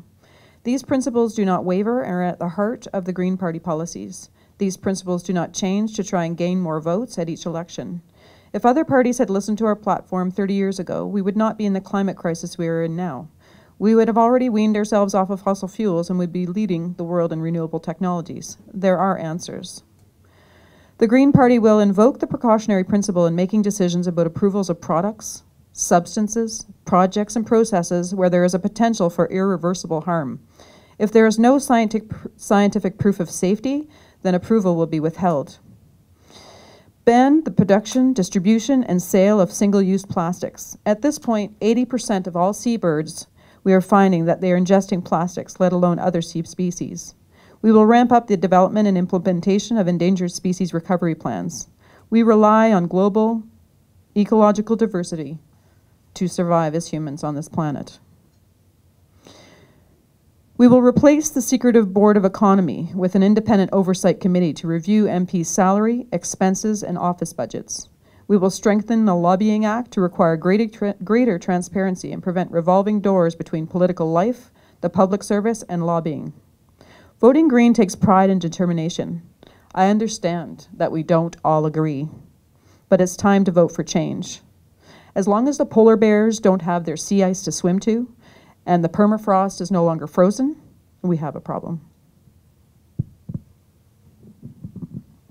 First of all, I'd like to take the opportunity to thank everyone for coming out tonight. I think it's a really good turnout here in Chetwynd, especially after a long weekend. I love the North, and I want to be your MP in Ottawa so I can get Prince George, Peace River, Northern Rockies benefiting in every way from the vast wealth of resources in the North. I can provide a strong voice in Ottawa. I am asking for the voters to rock the Liberal vote in Prince George, Peace River, and Northern Rockies riding. I believe in the North having greater interconnectivity, whether it's with the highways, whether it's with the internet, but we need to start benefiting from our resources in the North. I also speak out for diversity in the North. We have a huge diversity in the North that I so appreciate, the multicultural country that we all come from, and we're all encouraged to be proud of our roots. I have a loud, strong voice. I would like to be your MP in Ottawa. Thank you.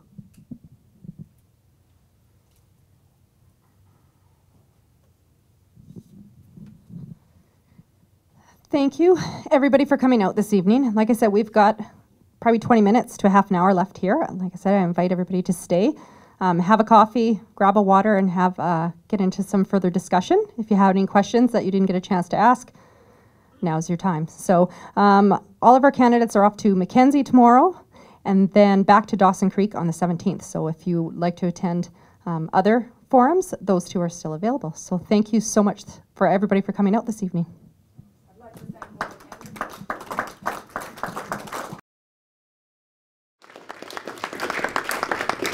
I'd like to ask one question. Mr. Zimmer knows where I stand on this. What are you people going to do for the veterans?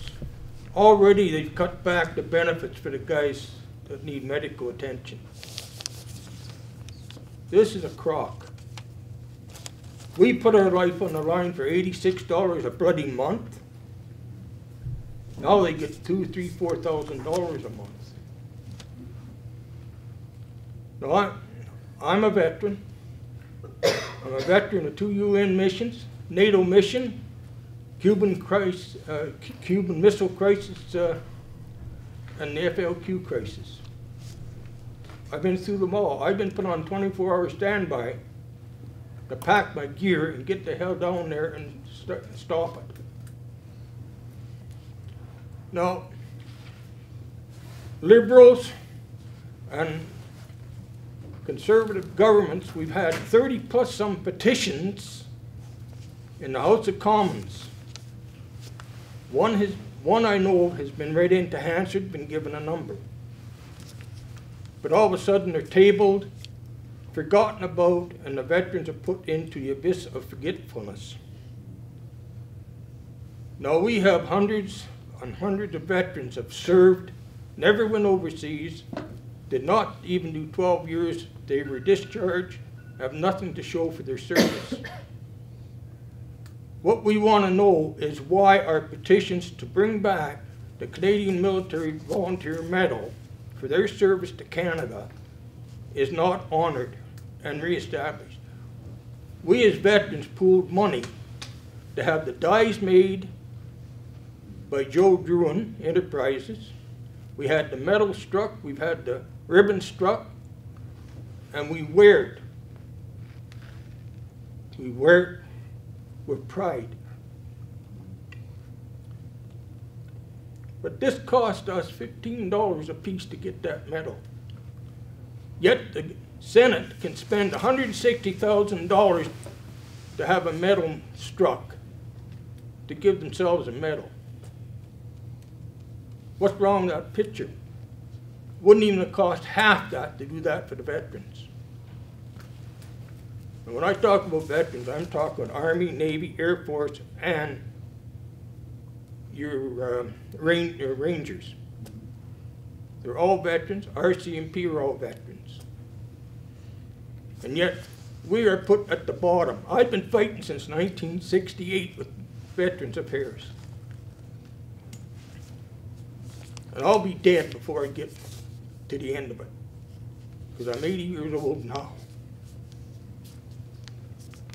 There was something wrong with this picture.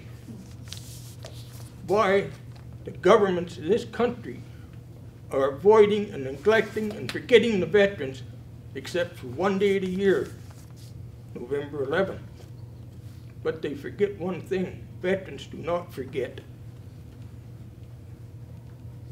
I'd like to know why they will not bring the petition back off the table.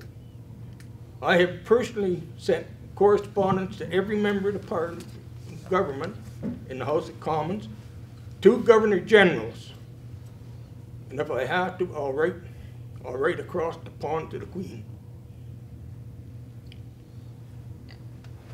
I don't think it's fair. We got a lot of issues with seniors and Indigenous people, homeless people. You people don't realize how many veterans are homeless on the street. No place to go.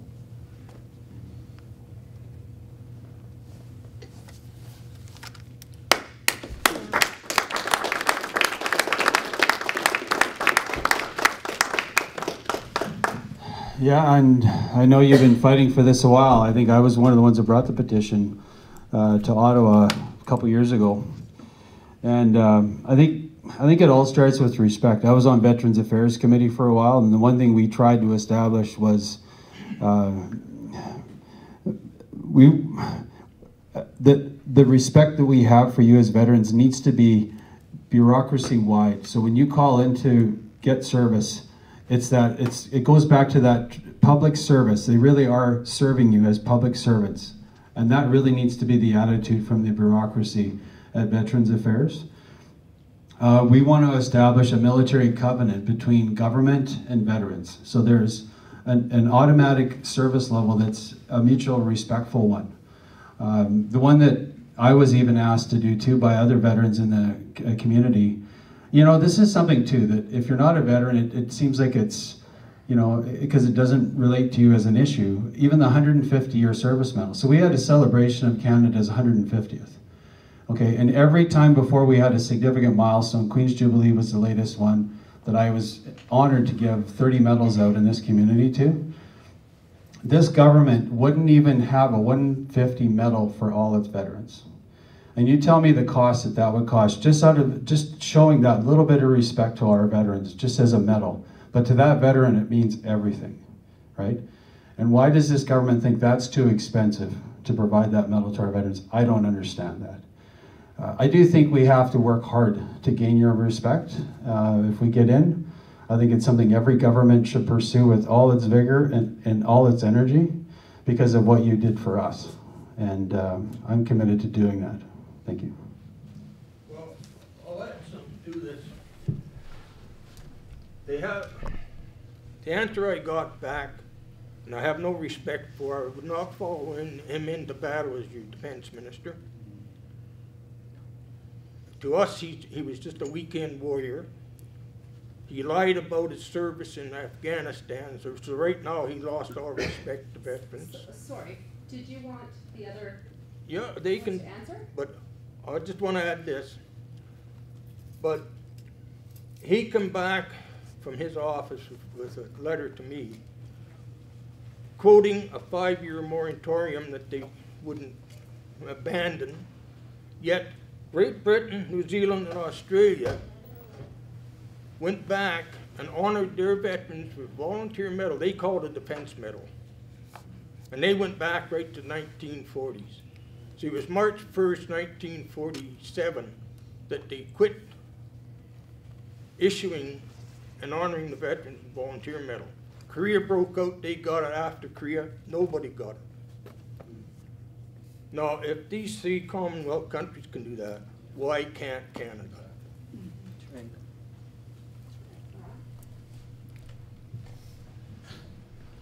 The People's Party of Canada have released a specific platform on veterans and what we want to do with the military. So please go check it out, peoplespartyofcanada.ca. One of the issues is we want to be able to have it so that the veterans know that the government has their back. And this is the difference between the People's Party of Canada and all the other parties. Because if you go and look at the UN wants to set up a UN Parliamentary Assembly. They basically want to run the world. They want to take the guns from the individual people and they want to disarm nations. And one of the ways you can do that is to defund it and to demoralize the military.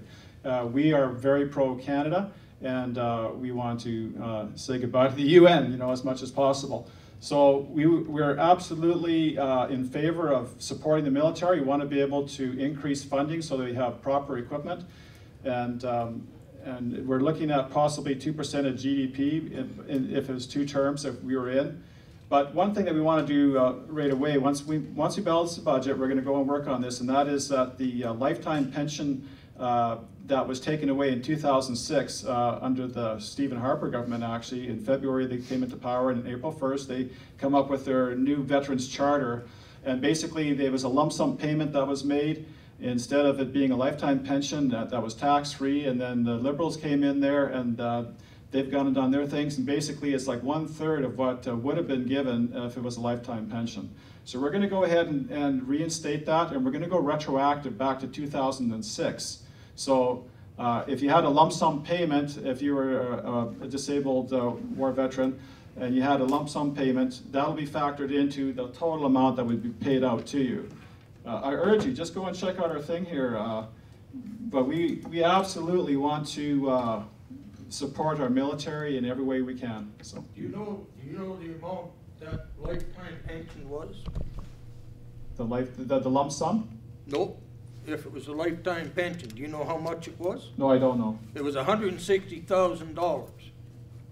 Okay? Now, I beat them on one, and they paid, as I say, lump sum. That's all they think about. So is this prior to 2006? You're talking about the lifetime disability pension that was tax-free?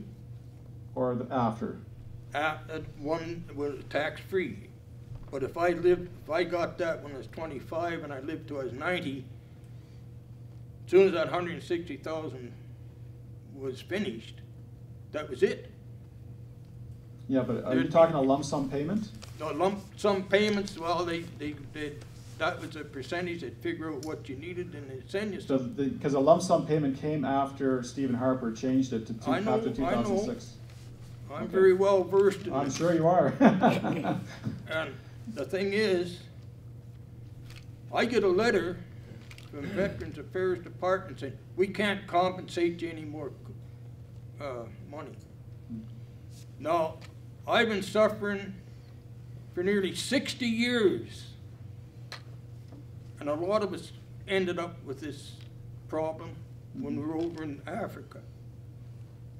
And they still deny it. They deny it. For all these years, they've been denying it. The only thing to give me any compensation for is for my hearing. Okay, well, you check out our party platform. I mean, we're very committed. And any money I got, I put into medical expenses and transportation, accommodations to try to keep my wife alive. Well, thank you for sharing. Would you like me to carry on? As I mentioned in my opening, I'm the executive director of Connaught Youth Centre Society in Prince George, and that facility actually houses Army, Air, Navy, and Sea cadets. It's the only facility in Canada that actually houses all cadets in one building. And so I see firsthand that not only does DND not support our veterans and our federal government supporting our veterans, but they're also not supporting our cadets as they go up through training. Our cadets are actually doing bake sales and wrestling matches just to raise money for their uniforms and for their training camps. I'm going to go through the Green Party's platform for honoring veterans. The Green Party values the work and sacrifices of all Canadian Forces and RCMP veterans and active personnel and will ensure that the veterans and their families are well cared for. The fact that suicide rates among veterans are climbing is a clear indication that they are not getting the services and supports that they need. A Green government will step up to provide long overdue comprehensive services for veterans. We will provide support for all veterans, including disabled veterans, that allow them to live in dignity. Ensure that services to veterans and their family members are fully integrated and funded. Launch a national re-examination of veterans' issues in December 2019 based on good faith engagement with military families and veterans, including issues relating to pensions and benefits. The goal is to identify necessary reforms and changes to programs to better meet veterans' needs. In the meantime, restore periodic payments to veterans at pre-2006 levels. Repeal the section of the Superannuation Act that denies the pensions to surviving spouses of certain workers, including RCMP and veterans who married after 60 years old. Work with veterans organizations to review and update the Veterans Charter and the processes, structure, and mandate of the Veterans Review and Appeal Board to ensure all veterans are treated fairly and with respect. And finally, ensure that all veterans have access to health care, mental health support, and treatments. Military personnel with PTSD must be treated as highly valued people whose health needs need to be restored rather than liabilities who need to be removed.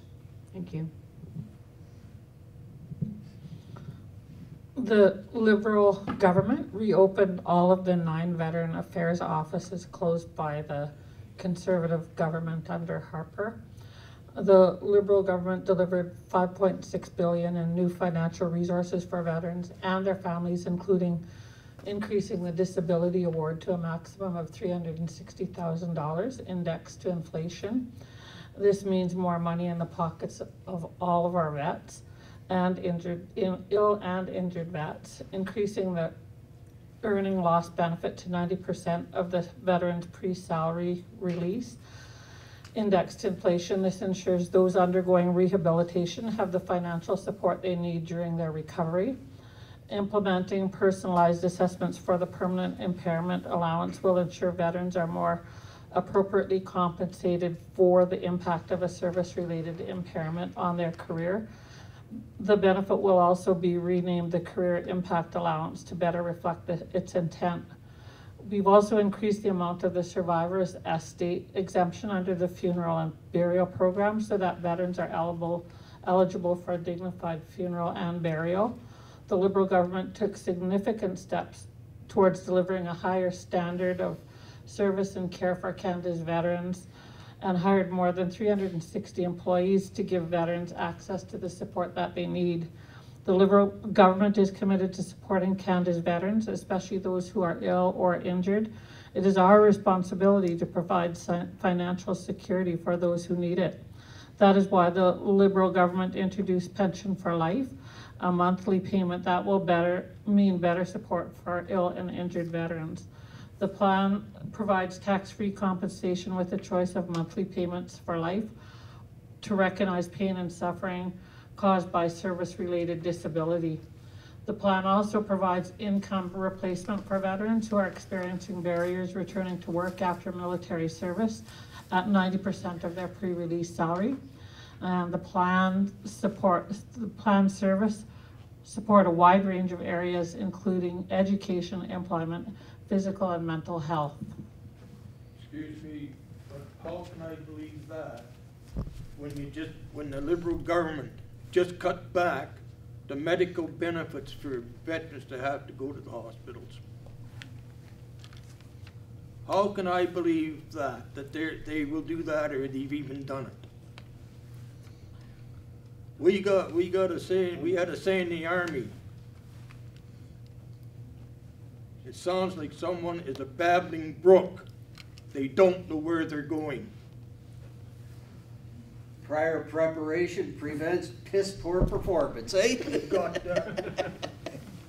We got another saying too, but I won't tell you what it is. Showing your colors. So we have about 3 minutes left, so we could have time for one more really quick question. It's really quick. Sure. I'm going to ask this one question, and I'd like you all to answer it, please. Why should I vote for you? How much time do we have? 3 minutes. Divided by 4. Yeah, it's a good question. Because I've been the candidate before, but I've also been the person that represents Chetwynd in the riding. And I know how much work it takes. People say that we get to travel. I say we have to travel back and forth to and from Ottawa every week. And it's the reason why we do that is so we represent your interests in Ottawa, but we also are here for your needs locally. And I'll just use this as an example. We have 4 offices total in the riding. And should I care about that? Because that's where you come in, and if you have a need, whether it's CRA or you need a passport or you have an immigration issue, or you have any issue for that matter, even if it's provincial, we listen to you and we'll get you the help that you need. Whether you're a veteran, all 110,000 people that I represent in this riding, we have an open door. If you need us, we're there to help you with whatever that issue is. And so it's being a representative on both of those fronts and doing it diligently. Sometimes you get 4 hours sleep a night because you need to be somewhere and you only have that much time to sleep. You do it because you care about your constituents. And I'd like to say my record stands for itself. I haven't been perfect, there's no question. But I certainly try hard to represent you well, and I'll keep doing that if you re-elect me after October 21st. Thank you. Well, basically, when you look at Ottawa, what happens there is kind of an upside-down world. And I think the thing that you have to bring into Ottawa is honesty, like true honesty and integrity. And myself, the sacrifice I've made to make this run is pretty tremendous, actually. I'm losing $25,000 to $30,000 out of my pocket to do it. I've been living in my camper van since August. I've gone and put up videos. You got to see my videos on caribou recovery, on Agenda 21. Go look up The World Won't Be the Same. I've stuck my neck out. I have a total understanding now of what you folks have gone through, you veterans. When you went and you put your life on the line, I've put myself on the line big time to do what I'm doing right now. I'm talking about things that aren't being talked about in Canada. UNDRIP is going through, and it's going to be in place right away, and I'm the only person who's talking about it. When I go and talk in the different communities and whatnot, it's like silence, especially when it comes to the people in the know of it. So I cannot do any more than what I have done already, and so it's a full total commitment. And I don't know, what more can a person do? And so I'm a person just like you who's fed up, and I never wanted to become a politician, and I still don't want to become a politician. I'm a Canadian patriot. And I really believe that Canada is at the precipice at this point in time, and unless we do something substantial, we're going to lose the country that we grew up in. And so that's my directive, and if you see my videos, you'll see the whole scenario there. So check me out, just go on YouTube, search Ron Vaillant, or you can go PPC and a space and Ron V, and there it's a People's Party of Canada channel, but it's just me, and there, if you click on that, you see all the different videos, and please check it out. I come from a background of community development for the last 20 years, asking people what it is that they need and helping them find the resources for it. So it's not about handing over a fish, but actually teaching them to fish. I'm here for my children's future. I grew up in the North. I was born and raised in the North, and I love the North. I've lived here all my life, and I don't plan on leaving here. I ran for the Liberal Party because of all the progress that they've made in the last 4 years. I think that they've done more in the last 4 years than any government has done in a really long time.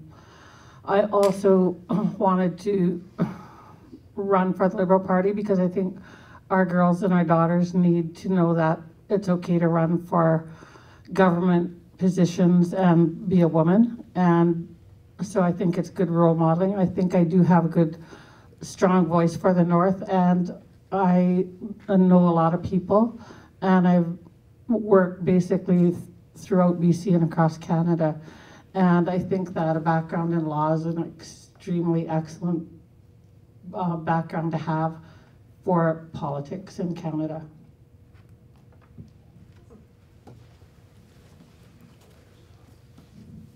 And that wraps up our evening. So again, thank you so much everybody for coming out, and thank you to everybody for coming out.